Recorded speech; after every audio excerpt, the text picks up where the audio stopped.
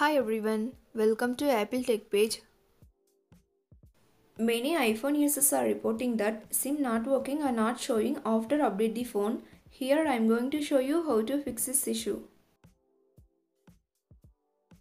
First solution is enable and disable airplane mode.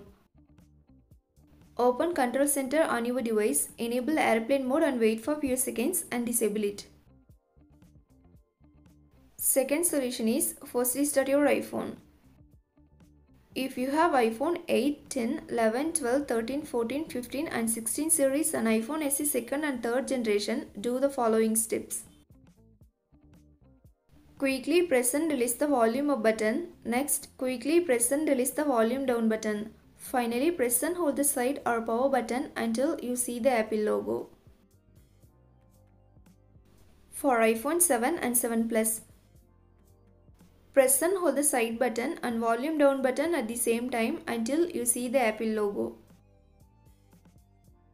Third solution is remove the SIM card and reinsert it.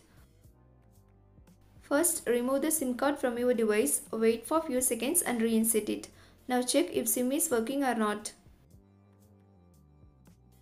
Solution 4 is reset network settings. Resetting the network settings resets your Wi-Fi networks and passwords, APN and VPN settings and cellular settings. To do this, launch Settings app. Next, tap on General. Scroll down to bottom and tap on Transfer or Reset iPhone. Here, tap on Reset. Now tap Reset Network Settings. Next, enter your iPhone's passcode. Tap Reset Network Settings in the pop-up window to confirm the process.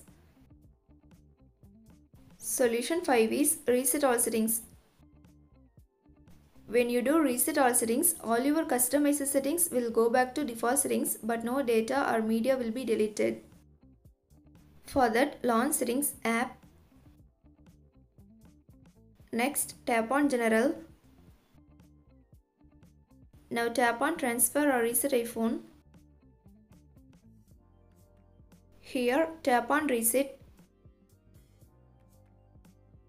Tap Reset All Settings. Enter the passcode of your iPhone. Tap Reset All Settings.